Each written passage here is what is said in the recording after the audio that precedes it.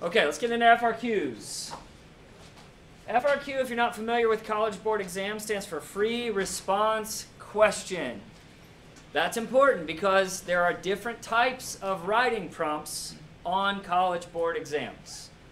AP exams are different, not just because of the content, but there was actually a big change in the structure of AP exams that you know if you're in other AP classes and you see your teachers shudder when they say things like the rewrite, the AP exam rewrite.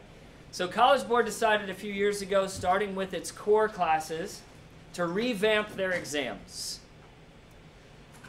There is not a plan at this point to do a rewrite for the AP Psychology exam, right? There's two reasons for that. One, the sample size is enormous for the AP Psychology exam. Unlike some of the other AP exams, it's the biggest AP exam in terms of sample size. So you get statistically significant numbers when you have a big sample size. I think APUSH is the second highest, right? But the reason why APUSH has been redesigned and AP Psychology hasn't and probably won't anytime in the near future is because that's a core class. That's a class that you not only need to graduate from high school, but it's a class that everyone needs to take when they go to college. So if you hear the redesign or you're in a different class and they talk about LEQs or SAQs or DBQs, those are different types of writing questions than an FRQ. DBQ is obviously document-based, and LEQ is a long essay question. So in that case, the writing format matters, right? In an LEQ, you're going to have to write a thesis, and you're going to have to write an intro paragraph, and you're going to have transitions, and it's one long, well-thought-out explanation, one essay.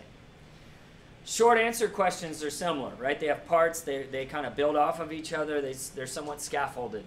FRQs are not that way. FRQs have a single prompt and then multiple points, bullet points that you score by tying it into the prompt. So all of the bullet points pertain to the prompt, but they don't all pertain to each other, right? And that way, FRQs are different. So because that is the case, even the format of writing the FRQ is less structured, right? In some ways, it's probably more structured. But you can actually write bullet points in the margins. You can write A, right, in bullet points, and you can write each of your answer choices as if they are separate bullet points, because each of them are scored separately. It's not like an extended essay. Some people inevitably still always write big, long, flowing essays, but you're not required to do that. In fact, if you do that, you need to be really concise with what you write because you can run out of time. All right, so let's get into FRQs within the context of our exam. So our exam, we already know, has two parts, right? The first section, or section 1 of the AP Psych exam, it's usually on a Tuesday. For us, I believe it's May 12th this year at noon. So you report to your testing site, which for us will probably be the gym because there's over 130 of you taking this test. So you report to your testing site, you check in, you get your seat, and you have all the paperwork there and the test books, and they're all ready to go, and they walk you through the whole intro instructions, and then we're now going to begin part 1, go. So from the time that they say go in section 1, you have 70 minutes, an hour and 10.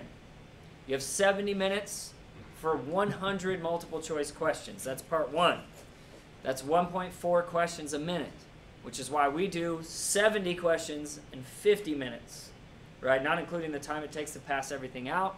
Ours is actually a little bit shorter. So we're trying our best to simulate the test environment, even on a small scale, every time we take a test.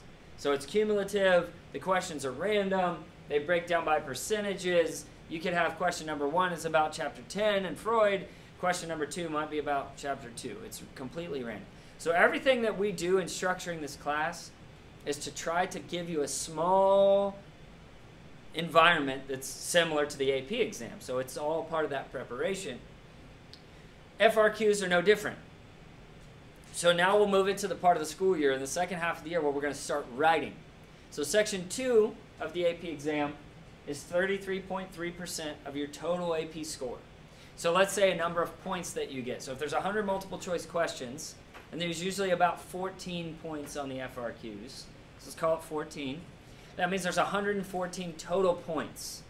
So the scale that they create, College Board, is based off where you fall. So they're going to scale you in the first part of the question, or first section, I should say, first part of the test, and let's say you get 80 of the 100 questions right. That's going to determine where you fall on the scale. So that's 2/3 of your overall composite score. And then they're going to take how many points you get on the FRQs. So it's important for you to know it's a separate section of the exam. It's scored separately and it's scaled separately, right? So they're going to take section 1, section 2, then they'll get this composite score, and that's going to give you a number of points. So for whatever the way the algorithm works, it's usually out of 150. There's a total out of 150. I don't know how they do that math. But so however you end up, right, you end up with 113 points out of 150. That's going to put you somewhere on the scale. And the way that College Board works, and not all exams are the same, not all the scales are the exam, not all the pass rates are the same, right? But to have a valid test, basically 60 to 65% of the students who take the test should pass it, right? Because that's a 3. That's the mean. Your mean should be the highest number. Your mean, median, and mode should be close to the same, which would be a bell curve. And so what they do is they scale it. They don't curve it, right, in the traditional public school sense of like you add points to the closest to 100 and that's how much you move everybody, because that doesn't create a curve, right? They scale it. So they find out where's that 60% mark. That becomes the number. That becomes the pass-fail rate. So as long as you're higher than that score or at that score, then you pass. So this is a comparative score. That's important for you to hear because your mentality needs to be me versus the field, not me versus the test necessarily. You go into the test knowing you're going to miss points, especially on the FRQ section. I'm going to show you the statistics. Every single year, the mean score on each question is about half of the available points. So if there's 7 questions available and the mean score is like 3.8 or 3.4 or 3.5, right? That's right around half the points. So they don't have to manipulate the numbers. We have a large enough sample size of kids taking the AP Psych exam that the numbers kind of shake out. Social Darwinism kind of kicks in, right? But that's why they're redesigning the other exams, because they're seeing these uneven distributions of people are just preparing how to take the test like they do for the ACT and the SAT, and the really well-prepared kids get high scores and the less prepared kids get low scores, which means they don't necessarily, the test wasn't showing whether or not you knew the answers. That's the goal, right? The goal of any AP exam is to test you out of a college class. You're proving to a college admissions board that you have mastered this content, and you don't need to take this class in college, right? So if you take APUSH and you get a 4, that means that you've mastered the content, because that's you compared to most of the people that took the exam. So when you go to the University of whatever, and you're supposed to take 6 credit hours of social sciences, well, you get credit for 3 credit hours. You took an AP exam, you tested out of one of those 2 classes. That's how College Board works. So if you fail an AP exam, meaning in the literal sense you did not pass it, it doesn't have any impact on your high school GPA. It doesn't have any impact on your score in the class. It doesn't have any bearing on your high school record whatsoever. It just determines that you didn't demonstrate mastery enough to test out of that class in college. That's what it means. So even just the thought process of how the scoring works is important for you to understand. So the first section that you take is a timed 70-minute multiple choice section. Once that's done, stop, pencils down. Everybody gets up, stretches, they walk outside, you get a bathroom break, you awkwardly stare at each other with your hands in your pockets for a couple minutes, and then you get to go back in and take part 2. And those of you that have taken AP exams know that's pretty much how it unfolds. But here's my advice to you. After taking the first section, you got a pretty good idea of how well you did. If you come out of there and you're like, oh no, this is not good. Okay, that's going to tell you that you need to make sure that you focus, lock in, and get every possible point that you can get on the FRQ section, because that could help boost your grade, right? It's only a 1/3, but that may be the difference between a 2 and a 3.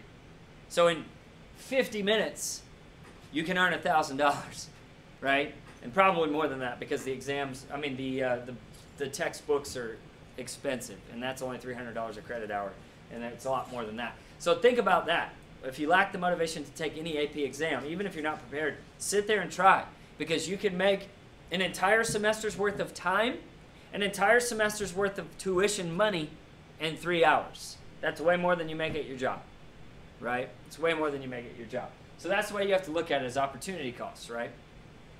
Ironically, some people fail economics AP exams because of opportunity costs, and they just blow them off, right? You're there. But that's how you can kind of understand how much work you need to do. If you feel confident, you did really well in that first section, then the pressure's off a little bit. You don't want to bomb it, obviously, but the pressure's off. You're not as stressed out that you got half the points. So they're not equal. It's 2/3 and 1/3. That's a different distribution than other AP classes, right? In A-Push, it might be 50% of your grade for the first section instead of 66% of your grade. So you have to do more in the writing section than you do in the multiple choice. But even in that class, remember, it's you versus the field. It's you versus the field, not just the exam. The higher the global score average is, the higher your score has to be. So in some ways, a harder test with lower scores benefits you more, right? Because you know more than most of the people who will take this test. And that's just the confidence you have to have. So let's talk about topics and themes, and then we can kind of get the ball rolling here. Part of the reason why I wait until January, or in this case February, to start FRQs, well, there's multiple reasons. But one, from a practical standpoint, I like to use legitimate FRQ questions, meaning that there are questions from multiple chapters. I don't like practice FRQ questions that only come from one topic, because it's just not realistic. If we do cumulative tests, because that's what the exam looks like, we're going to do cumulative FRQs because that's what the exam looks like, right? So the first reason is just practical. But the second reason has to do with the themes.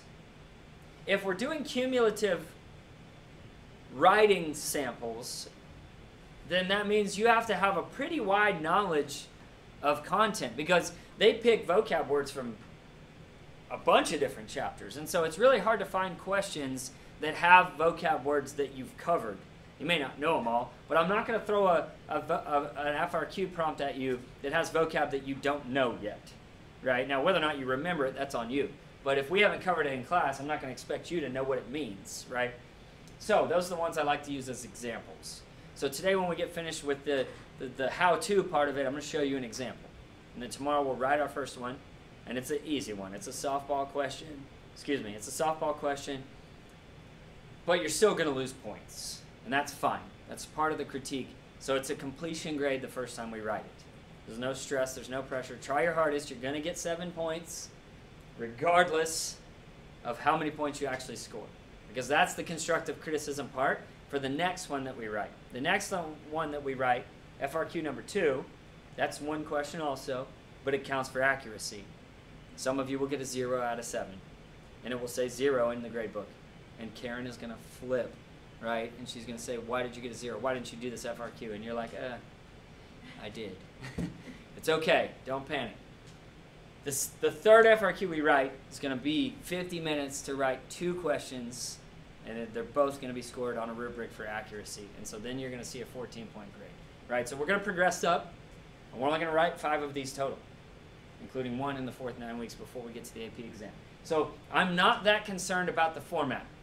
I just need to teach you what you're trying to do, what the goal is. We'll do that here today, and then I can let you loose and you can do it. The biggest thing about FRQs, which is why I like these out of all of them, the biggest thing about FRQs is demonstrating that you know the material.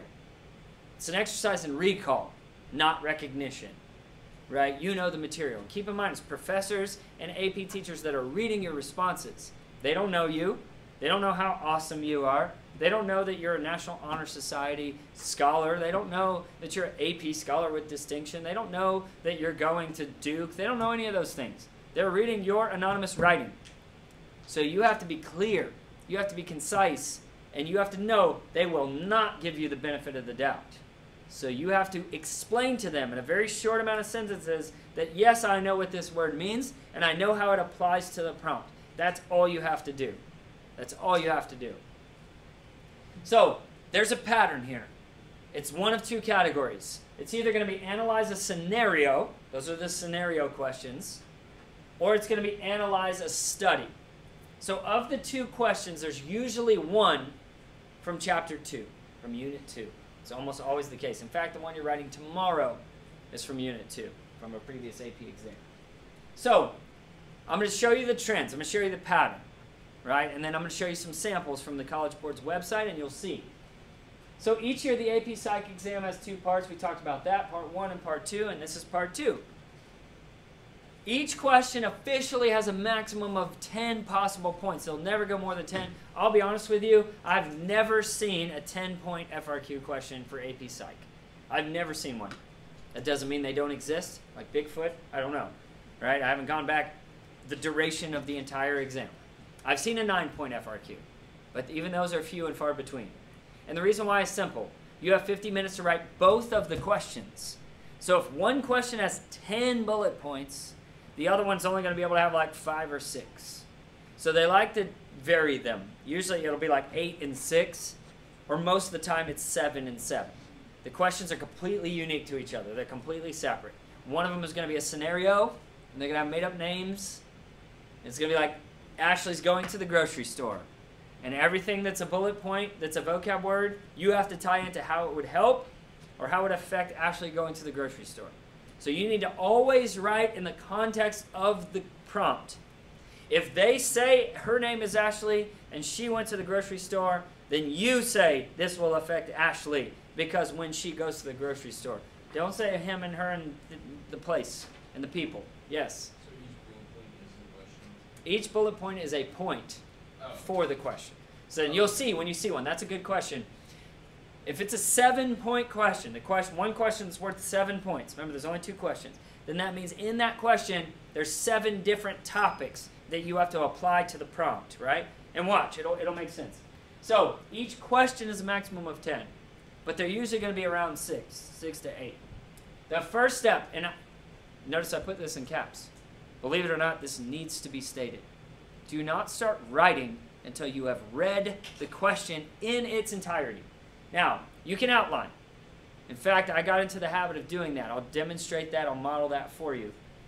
When I read something, I'll highlight it, underline, well, not highlight it because I only have a pen on the FRQ exam, but I'll underline it or I'll circle it. I'll start making notes in the actual prompt itself. But don't start writing on the lines. Read the whole question. Read it multiple times if you have to. In fact, you all have learned from the first test compared to the retake that there are things that you miss in a question simply because you were in a hurry. So read it in its entirety, right? The wording matters. Don't infer something that's not there. They're not implying. They're stating. You can't imply. You can't infer. If they state it, they state it. It's just like manifest content on a dream. If they're not saying a psychotherapist is analyzing the symbolism of this, then it's not a hidden deeper meaning. You only have what's there, in other words. You can't infer meaning. They're going to clearly state to you. And remember, don't overcomplicate this. Your goal is to show them that you know the answer. That's your goal. That's it. It's not profound. It's not a thesis. It's not a dissertation. So that's why we practice. You'll get good at this. Be concise, get to the point, but know what you're trying to say. They will not give you the benefit of the doubt. So you need to be clear. Create an outline. Now, this doesn't mean like a hierarchical, take 25 minutes of the 50 to outline. But here's what I have found. And maybe it's just me. When I take time to formulate my thoughts, when I get to the writing part, all I have to do is turn them into complete sentences. So I'll show you what I mean when I say create an outline. But even if you're a lazy writer like me, even if you're somebody who doesn't like to write more than I have to, that's fine. You can be a lazy writer. You can't be a lazy planner. Right? Nietzsche famously said one time, because he very much spent a lot of time and energy thinking about the exact phrasing and verbiage that he wanted to use when he wrote. And he never really intended for anyone to read his stuff. It was an exercise for him, right? So Friedrich Nietzsche famously stated that I can say more in one sentence than most people can say in an entire book. And he followed that up by saying, I can say more in one sentence that they can't even say in an entire book. And I think that's good advice for a writing exercise. The point is, think very clearly about what you want to say and then write it down. In other words, don't write to plan. Plan to write. Plan first, then put it down on paper. Because what you're going to do is frantically write. And frantic writing is not clear. It's not concise. Concise doesn't mean how few words can I say and still get the point. Concise is what am I trying to say and don't add anything to it. Some people write correct responses, but they never connect them to the prompt. And you'll get your FRQ back and somebody will have scored it and you'll say, Coach, I don't understand why this isn't a point. And we'll look at it and you're like, I effectively explained what retroactive interference is and I explained how it would affect this person. What person?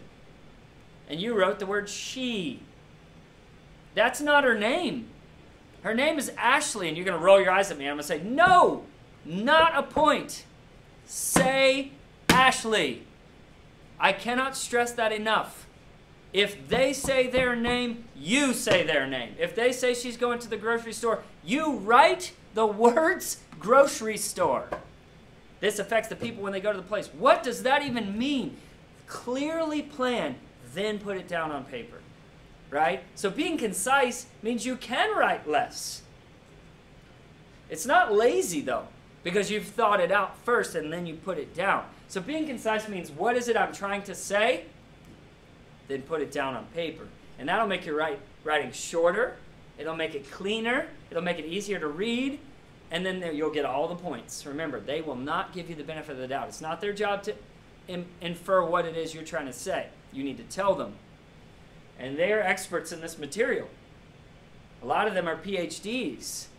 So you're writing to a guy who looks like Sigmund Freud about Sigmund Freud. He's an old dude in his 70s with like elbow patches on his jacket, and he's reading your response, and it's clear, or let me say this, it's not clear that you don't know what you're talking about. They're not going to guess. They're not going to give you the benefit of the doubt. So use the verbiage from the prompt. And I say that so intensely, not because obviously I'm mad at you, because literally, not figuratively, every single year, people lose points, probably in every class, simply because of this reason. They don't actually connect the vocab to the prompt. That's the number one reason why people lose points. You know what the word means, you defined it, but you didn't use the context of the question, right? So you have to write in complete sentences. This needs to be said also. You can't just write the word and underline it and put a hyphen and then write it in complete sentence as a definition. If you simply define every one of those bullet points, you will get a grand total of 0 points. Even with 7 correct definitions.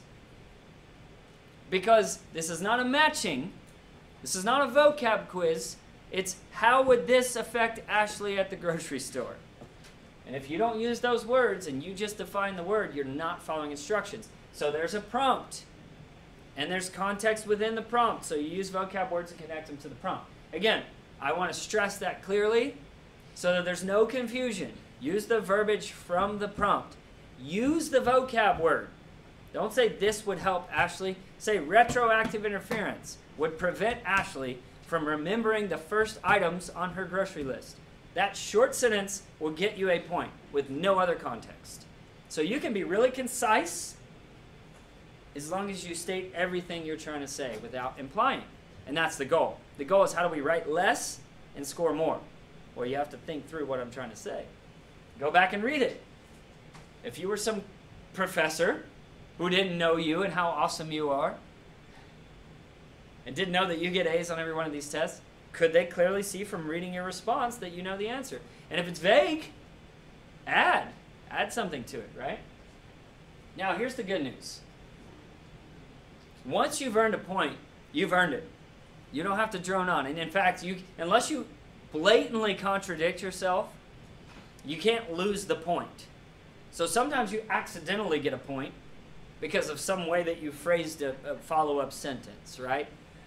And you can take multiple sentences to get the point. For instance, you can define the word. It's not against the rules to define the word, but that's not enough by itself. So if you say retroactive interference is when old information is being interfered with by new information, right? So in the next sentence you write, this would hinder Ashley's ability because if she went into the grocery store without her list, she would have a hard time remembering the old material or the first item she wrote down on the list. So you can make assumptions in the second question because you've stated clearly in the first question what we're talking about, right? So You can take multiple sentences to get the point, in other words. Of the 2 free response questions, here's the pattern, right? There tends to be a pattern or trend, and it doesn't matter if it's number 1 or if it's number 2, but usually one of those 2 questions is a scenario and the other one is a research method type. One question is always related to Unit 2, which is research methods. And it might be a correlational study about people's views on abortion, and they did this survey of 10,000 people, and they plotted their results on a scatter plot, and they want to create a predictive hypothesis. So the questions in that scenario would be like, how would the scatter plot, what would be the x and y axis, you know, what would be a representative sample, how do we randomly sample people, what are some confounding variables, why is correlation not causation? And that's what they all would look like. But sometimes they'll ask you about an experiment. They'll say there's a lab experiment conducted or a field experiment conducted, and we take a class of 2 groups, and we divide them into Group A and Group B. We randomly assign them to the control or the research group, and then we conduct our study. We plot our findings, and then all your bullet points are going to have to do with bar graphs, control groups versus experiment groups, independent versus dependent variables, design flaws, ethical flaws, right, stuff like that. So one of the questions is going to be some type of research. And maybe it's not a correlational study or even an experiment. It might be there's 2 sets of identical twins and they did a case study, right? It could be one of those. But it's one of the 2 questions is going to be largely based on Unit 2. Not every bullet point necessarily, but most of them. The question you'll write tomorrow is completely based on Unit 2, right? It's very basic. It's not a scenario question. It's a research method question. So those are kind of the 2 categories of questions. The strategy is simple. Write with the intention of getting points. It's like a grocery list. You go in there, you get your 7 points, you get back in the car and you go home. Right? Just like a grocery store. If you hang around those aisles, you're going to buy a bunch of crap that you don't need. Same thing is true in your writing. If you get off on tangents, you're going to write a bunch of crap that you don't need. And it may cost you precious time. So you did this adequate dissertation on Piaget's developmental stages for the first bullet point, and it goes on for 3 paragraphs, and that took you 20 of the 25 minutes, and now all of a sudden you get a 1 out of 7 because you really got the first point and didn't have time for any of the other ones. You either get it or you don't. So get the point, move on to the next one. And you can skip them. You can write them in whatever order you want. But it needs to be clear to the reader what it is that you're connecting to the prompt. So use the vocab word. Use the verbiage from the prompt. Connect them. Help them find your points, in other words. Treat each question, again, I said that as a grocery list. Get in there, get your items, get out. Right? There are no points for format. You can very literally write A in the margin, bullet point in the margin, write complete sentences, and then move on to the next bullet point. You can skip if you want to leave some space. It's not a bad strategy, because if you find at the end of your time, you still have time left, you can go back and add stuff if you want to. Right? It's not a bad strategy to leave some space. If you don't have enough space, but you have space at the bottom, you can write and then draw an arrow. The format will not prevent you from getting the points. Unlike in an LEQ, right? LEQ is about formatting content. This is not. This is about content. It's almost like verbal or oral. It's almost like you're explaining to them what you know. They're not grading you on your writing. They're grading you on your knowledge, right? Take time to outline first. I'm going to show that for you. But remember, you only have 25 minutes. So read the question, sometimes multiple times. Then begin to pick apart the prompt. Notice things. Right? I'll demonstrate that for you. When you're reading through the question, notice things. That's possibly ethical. That's possibly a dependent variable. That's a design flaw. Circle stuff, right? Control group, question mark, right? Stuff like that. I always get this question, how much do I need to write? And my response is always the same. Enough to score the point, then move on with your life. If it takes you 3 sentences to get the point, that's fine. If you can do it in 2, awesome. If you can do it in 1 really well thought out, concise, perfectly worded sentence, that's fine too. You can write 8 to 16 sentences and get all 8 points, right? Now, keep in mind, and I can't stress this enough, because you know a lot of stuff, and you're going to prepare for the test, and you're going to go into it, and you're going to see stuff that you know, and your mind's like, oh, I know all the stuff about Freud, and you're going to write and write and write and write and write. You just don't have time to write an essay about Freud. Freud is worth 1 point to you. That's it. So you can't get more than the 1 point. So once you've gotten the point, move on. They're not essays. You're just explaining you know the answer. Again, unrelated topics, tangents, you just don't have time for those. That's where outlining helps, because you know what you want to say. Here's a piece of advice they gave us. I would caution you here, because if you're not careful, you can think about doing exactly the opposite of what we just said in the previous bullet point. Data dump. That means if you don't know what to say, write down what you know about that topic. So if you don't know how to connect Piaget's idea of conservation into the prompt, and you're horrified, just start talking about Piaget. Because for 2 reasons. A, you might accidentally score the point. You just might. You might write something that phrases well enough to get the point. But the second reason, and this one's a little more practical, as you write what you know about Piaget's theory, it might spark a thought process in your brain, and then you're like, oh, now I know. So sometimes you're writing just for creativity. But again, I'm going to caution you, that's if you literally don't know what the word means. Write down everything you know about it until you come up with an idea. Eventually you just cut your losses and move on, right? Maybe save that one for the end. That's if you don't know what that word means. Data dump. Just write down everything you know about it, and maybe you'll get the point. Don't make something up. Just write down what you know, right? If you see a vocab word, which is most of the time in a scenario question, right? Not so much the research question, but the scenario questions have vocab. How does this apply to whatever? The example I keep using is, how does this apply to Ashley going to the grocery store? If you see a vocab word, it's not a bad idea to define it. You don't have to define it. And I can't stress this enough. Definitions alone will not score. If you do nothing other than define the words, even correctly, you will get 0 points. It doesn't matter that you can define the word. It matters that you can connect the word within context of the prompt. So it helps to define the word, but it's not required to define the word. In fact, you don't have to define the word at all. You can start with retroactive interference would prevent Ashley from ... and get it, and get the point. But I like the 2-sentence setup. I like the retroactive interference means blah, blah, blah, period. And in the next sentence, this would hinder Ashley from going to the grocery store because, period. So define the word, connect it to the prompt. Define the word, connect it to the prompt. Define the word, connect it to the prompt. If you don't know the definition, don't worry about it. Because here's the good news. Even if you write the wrong definition, but correctly connect it to the prompt, you will still get the point. Because they don't care about the definition. They care about the context within the writing prompt, right? So make sure you connect it back to the scenario. Again, definitions alone will not score. It says so in the rubric. It's perfectly fine to structure your paper as the question is laid out. Help the reader find your points. If you're writing part A, put part A in the margin. If you're writing 3 bullet points for part A, put A and then do bullet points in the margin. The big thing though, and you have to write this somewhere, you must write in complete sentences, grammatically correct sentences. You can't write a bullet and write is when people go to the blah, blah, blah. You can't write that. You can't write that. You can't write retroactive interference is when blah, blah, blah, and that's a complete sentence, but it doesn't connect to the prompt. So you have to use complete, grammatically correct sentences in order to get the point. If you don't write in complete sentences, it won't score, even if you're correct. Because again, they can't infer your meaning. You have to clearly state your meaning. That's why the mean score is half. It's not because, on average, people know half of the vocab words. It's because people don't adequately connect their definitions to the prompt. Do not include intros or transitions. You just don't have time to do that. It's not an LEQ. It's not a flowing essay.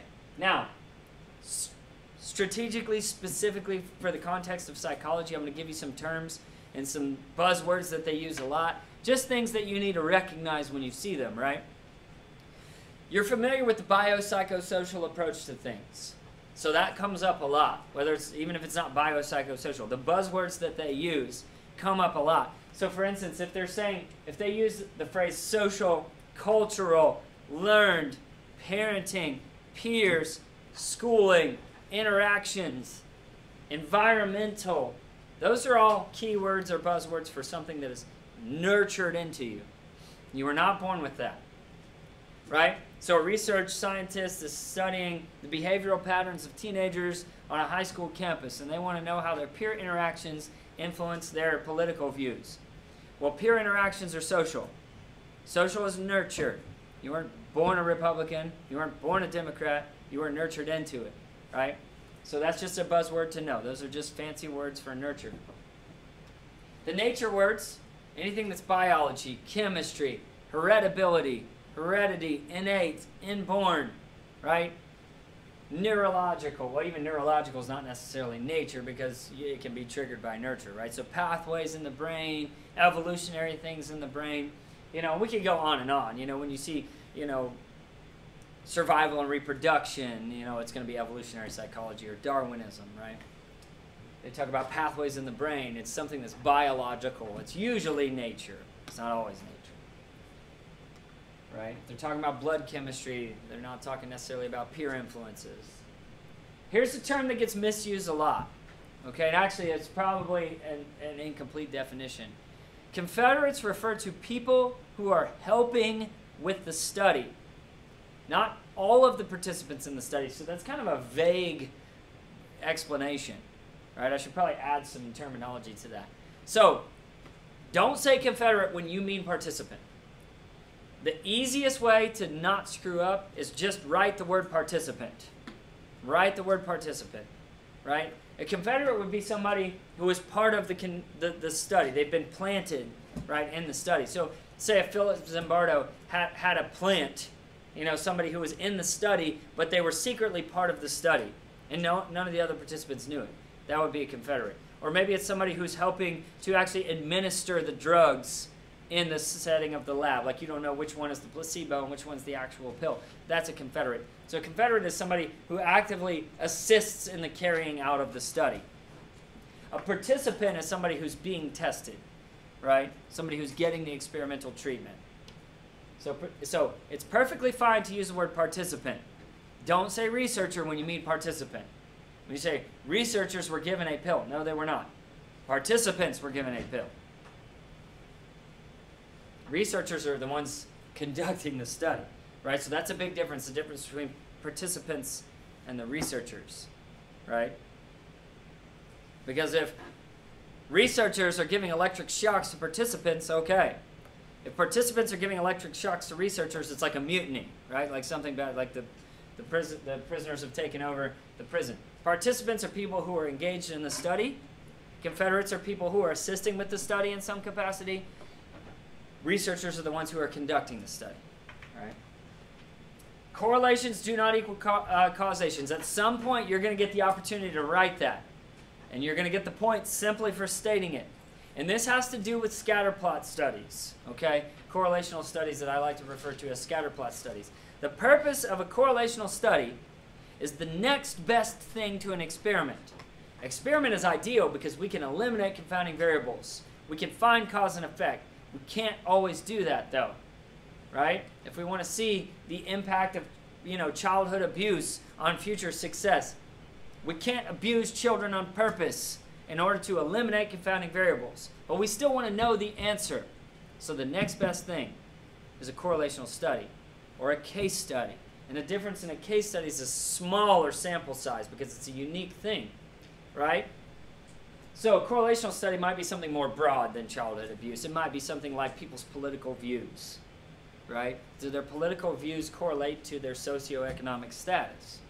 Well, we can find that out. All we got to do is plot the data, right? So correlational studies will predict outcomes, but they don't necessarily prove that one variable causes the other variable. That's why we technically don't have independent and dependent variables in the truest sense of the word. We have an X and Y value, right? Does money cause happiness? Does happiness cause money? No, probably not. But does money predict happiness? You bet it. You bet it does, right? So it's a predictive thing. Correlations do not equal causations. We have to account for outside confounding variables.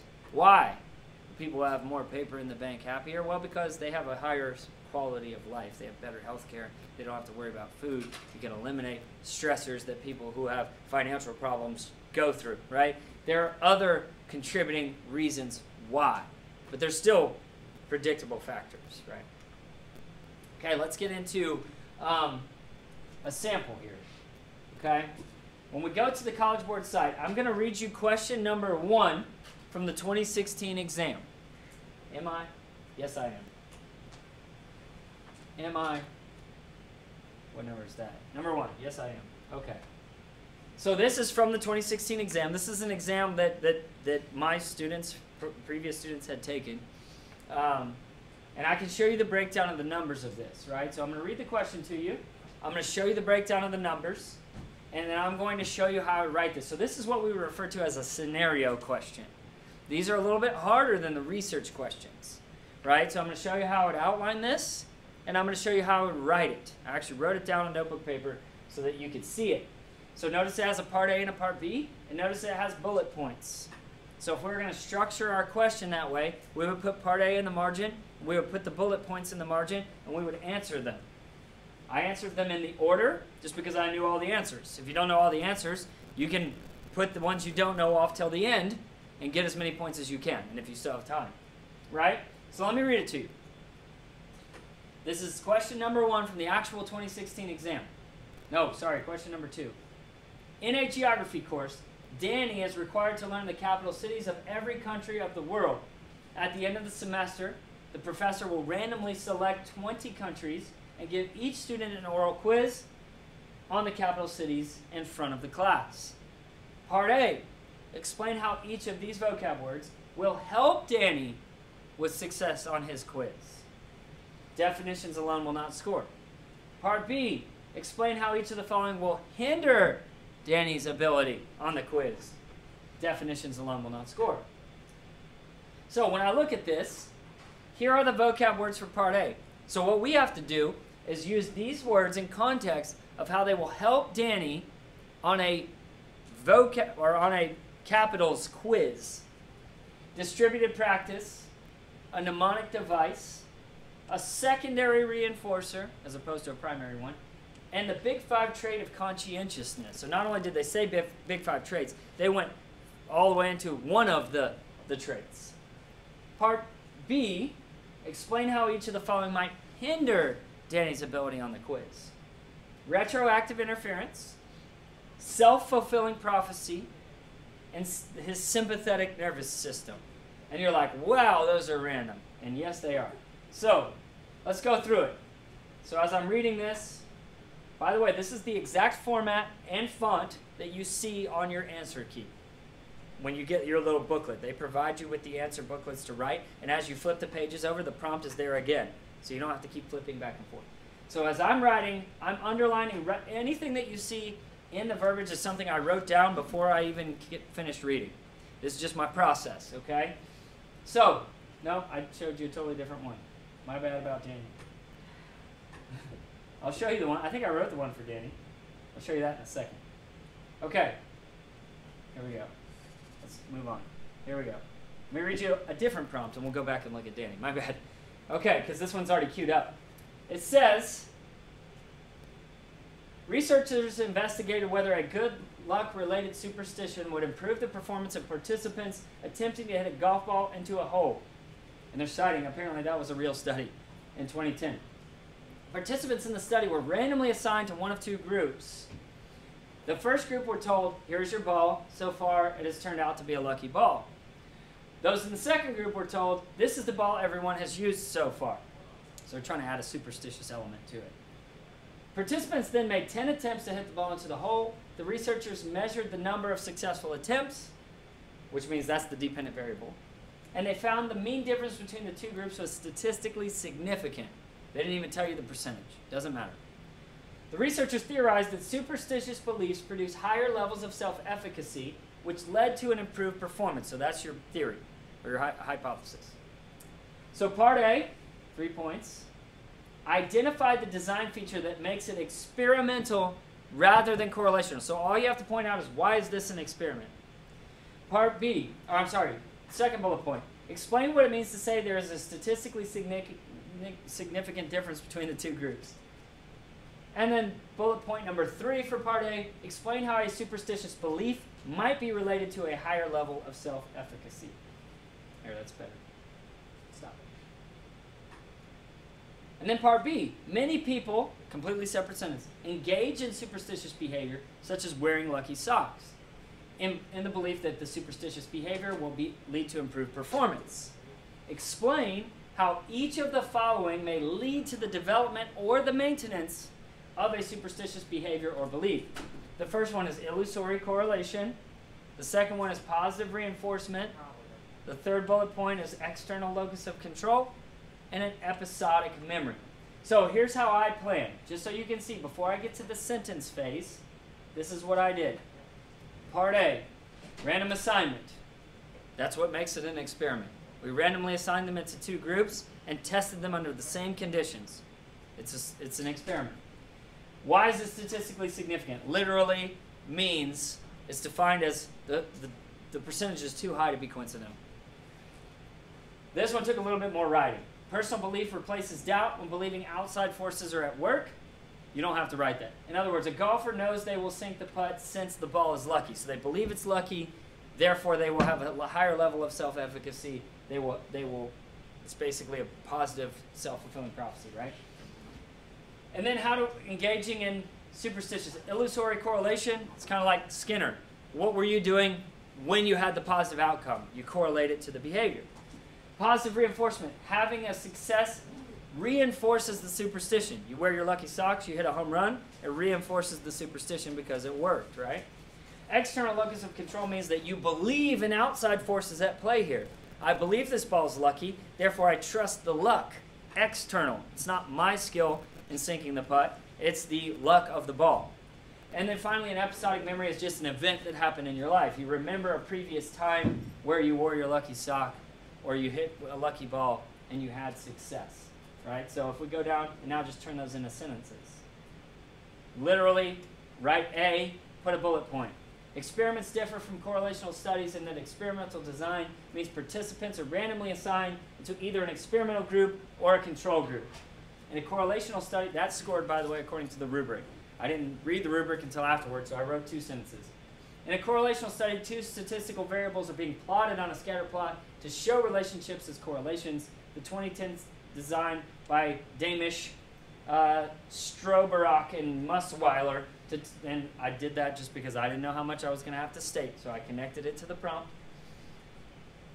To test the effects of superstition on performance is experimental because participants were randomly assigned into either a control group or the experimental group.